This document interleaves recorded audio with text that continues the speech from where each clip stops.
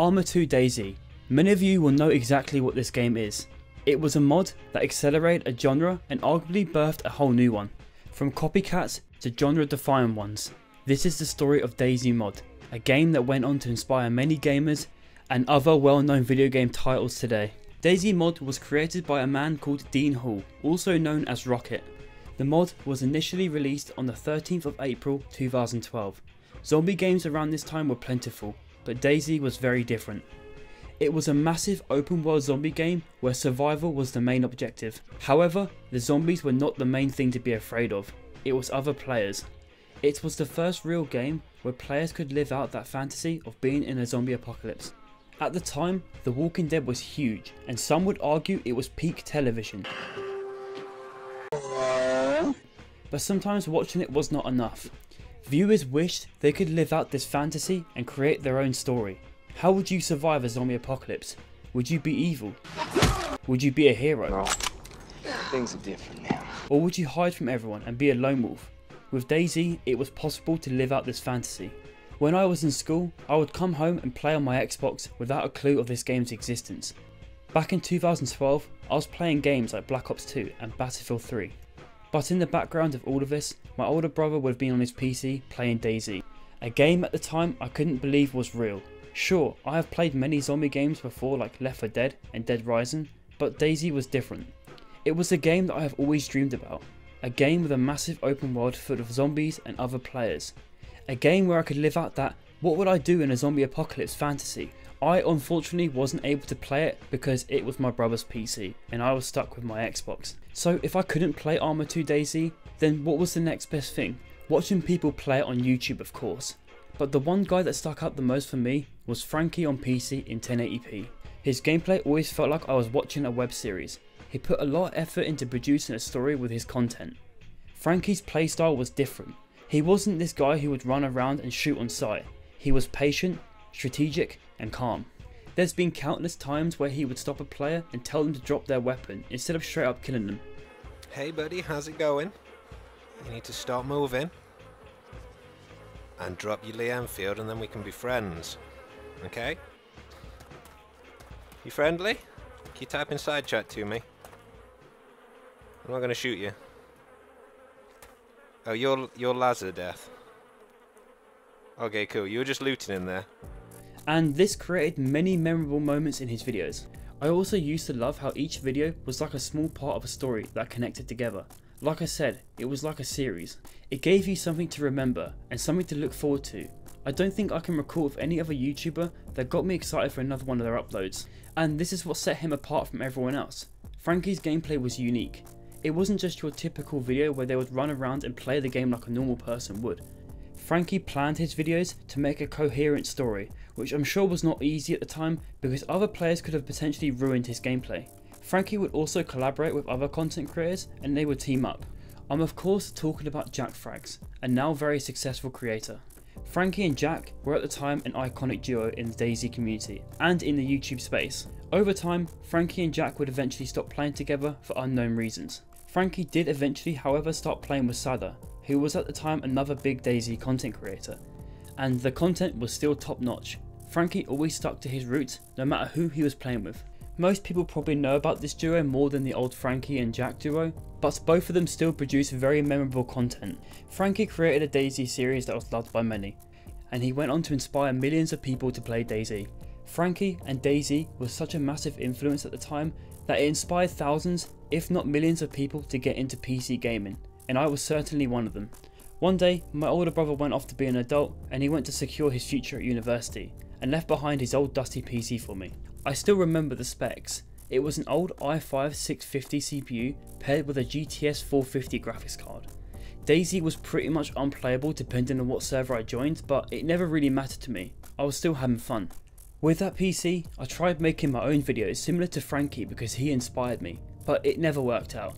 Fraps just tanked my FPS and turned my PC into a jet engine. Anyway, let's get back to talking about the game. Over time, Arma 2 DayZ received many different mods that offered different styles of gameplay. If you wanted to play DayZ but wanted to be able to build your own base, then DayZ Epoch was the way to go. Epoch introduced a new mechanic to the game which was really refreshing and exciting at the time, which was the ability to build bases. Base building only improved that zombie apocalypse fantasy that players have been longing for, because now they can go and reinforce one of the many buildings or build a new building completely. Players can also gather materials which can be used to raid other players' bases for all their loot. It created an entirely new gameplay loop for the mod, and it only made the game a whole lot better. The biggest and most popular mod in the game was Overwatch, which was a combination of two different mods, that being Overwatch and Epoch. This mod offered the players tons of new weapons, vehicles, and of course the base building mechanic. Many players would argue that Overwatch was the best way to play Arma 2 DayZ, as it was mainly focused on the best part of the game, and that was PvP. However, some disagreed, as the intense survival aspect of the game wasn't really there anymore, as there were weapons and ammo everywhere.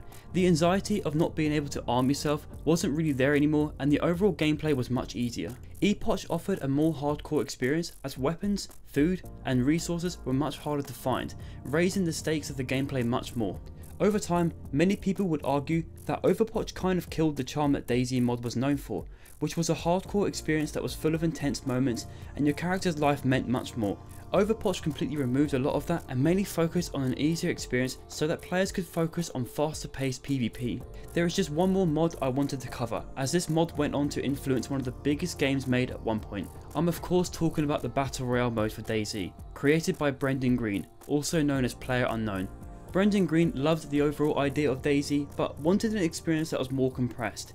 Him and his buddy created their own server where loot was more present. He did this because he wanted to arm players as soon as possible so that they can go and hunt for other players, which he thought was the best part of DayZ. This led him and his friend to create their own mod for DayZ, which was the Battle Royale mod, which went on to being one of the most popular mods in the game. Brendan eventually moved on to Arma 3 and created his own Battle Royale mode there, called PlayerUnknown's Battle Royale. Brendan Green essentially pioneered the Battle Royale mode in gaming, and his influence was astronomical, and this is all because of DayZ. During the heights of the mod, there was another game studio creating the next big game in the genre. It was a massive multiplayer, open world zombie survival game that was promising some features that would rival DayZ upon its release, such as massive maps that were up to 400 kilometers big, private servers which could be rented by players directly from the game itself, a skill tree which the players can earn points for by killing players and zombies, and a hardcore mode. This game is of course the infamous DayZ, also known as Infestation Survivor Stories, a game that was heavily inspired by DayZ and full of promises which they failed to deliver upon release. This game really riled up the open world survival game community because of the many controversies that surrounded it.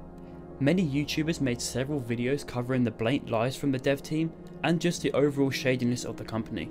Overall, the DayZ was just a horrible game that was obviously trying to cash in on the hype of DayZ but failed miserably, and Hammerpoint Interactive, the team behind this game, essentially destroyed their reputation for the foreseeable future, and all of their future projects were immediately written off because of the DayZ. Over time, the game did receive many updates to improve the game, and the game actually kind of built a cult following of dedicated players who genuinely enjoyed the game and the game's primary feature, which was the game's PvP. Some well-known streamers started their career on this game, such as Summit1G and Dakotas, who were actually very entertaining to watch. Amidst all of the drama surrounding the DayZ and DayZ's continuous rise of players, there was one more competitor on the horizon, a game that was heavily inspired by DayZ. This is Rust, created by Gary Newman, the creator of DayZ Mod. This is what the very first version of Rust looks like. It was a simpler spin on the genre that offered the players some features similar to what you would find in the DayZ mod, such as PvP, base building, zombies, and so on. Rust took inspiration from a lot of the features from current mods in DayZ, such as Epoch's base building. They took the formula and massively improved upon it, creating a much simpler and easier system. This version of Rust is loved by many. I have a soft spot for this game, as this was the first game for me that made me completely switch from console to PC. This version of Rust gave me so many amazing memories, like the time where I met a completely random group of strangers and we formed a group of 4 people. We would stay up all night talking on Skype while raiding other people's bases. Within the month, we went from 4 people to over 10. I still remember the ridiculous clan name someone came up with in our group, 69 Clan. I remember those stupid late nights of terrorizing other clans and servers. Those were the days. Rust Legacy was a very simple game full of charm. But this version of Rust didn't last, as Gary's vision of the game was not fulfilled, as the current version had engine limitations. The version of Rust that we know now is much closer to what Gary imagined. I don't know much about this version of the game as I don't play it, but I've seen many people say that 2015-2016 Rust were the best years for the game. DayZ's influence was spreading everywhere and everyone knew about it. The genre was only really present on PC and console had nothing like it. It was a completely untapped market until one day a small game popped up on the Xbox Live Indie Store, and this game was set to rival every game I just mentioned. This is APOC-Z, a game created by Sick Creations and was released in 2014 for $1 or 69 pence at the time. This game had it all: PvP, zombies, cars and looting. I played this game when it came out and I just remember laughing the whole time. Even Frankie was aware of this game as he made a video of him playing it. The game was just pure jank, but honestly I think that's what made it fun, and to be honest, what was you expecting for $1? When me and my friend were playing this game at the time, I quickly found a bug which made no sense to me. If you slightly turned your camera, for some reason it made you run faster, almost as fast as a car. So that's APOC-Z, a hilarious take on the genre that I'm sure a lot of players from Xbox remember. All of these games happened in the span of almost 2 years. DayZ was a monumental success and it cemented itself as one of the greatest survival games ever made. It was the first to do it and everyone wanted a piece of the genre. Then came along the War Z, which was a blank cash grab that failed to deliver on all their promises on release. Rust was another game that came out during DayZ's era, and I think Gary Newman and Facepunch Studios did an amazing job. It really was a in the right place at the right time moment for them. They released Rust at the perfect time, and is now known as one of the most successful survival games ever made, which still has thousands of players playing till this day. People really made a name for themselves in the DayZ modding scene and went on to becoming very successful. After DayZ Mod's crazy run, Dean Hall and his team realised that they could do better, but Arma 2's engine was holding them back and they were not able to fulfill their dream game. Bohemia Interactive, the studio behind Arma 2, picked Dean and his team to create their own standalone version of DayZ, which will be running on a new engine that is much easier to work with than Arma 2's engine. It took a long time for standalone to really take off and reach its full potential. Upon DayZ standalone's successful release, another studio wanted in on the genre's hype, so they began working on H1Z1. When it was announced, it was essentially another DayZ clone being developed by a large studio called Daybreak Games, who were known at the time for PlanetSide 2. It wasn't really anything special, but I'm sure people were welcoming the game as it could have been a really refreshing take on the genre, as the game had much cleaner and responsive controls than DayZ, as DayZ was known for horrible controls. When H1Z1 released, people didn't really care for the survival mode.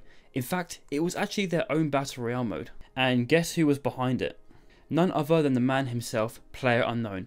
Daybreak saw PlayerUnknown's potential and decided to pick him up as one of the developers for the Battle Royale mode.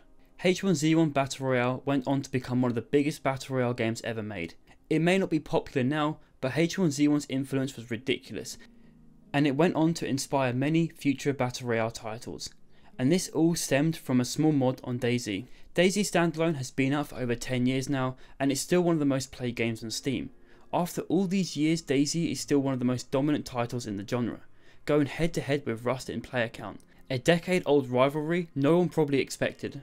Over the last 10 years or so, many other games came out that were like DayZ, but never really reached the success that DayZ achieved. Now that I've summed up DayZ's story, it's time to talk about one of the biggest genres in gaming history, a genre that probably would not have existed if it wasn't for DayZ's success. During the peak of H1Z1's success, Brendan Green left Daybreak Studios to pursue his own dream, as he was not satisfied with H1Z1's take on the Battle Royale genre. Bluehole Studios saw Brendan's work and success with the genre over the years, and they realised that this was the guy. They contacted Brendan and asked him if he would be interested in creating a new Battle Royale game under their studio, and of course he said yes, which went on to being a life-changing decision for Brendan. They began creating the game PlayerUnknown's Battlegrounds, also known as PUBG, which went on to being one of the most successful PC games ever made and a genre-defying game. When PUBG launched, it sold 1 million copies in 16 days.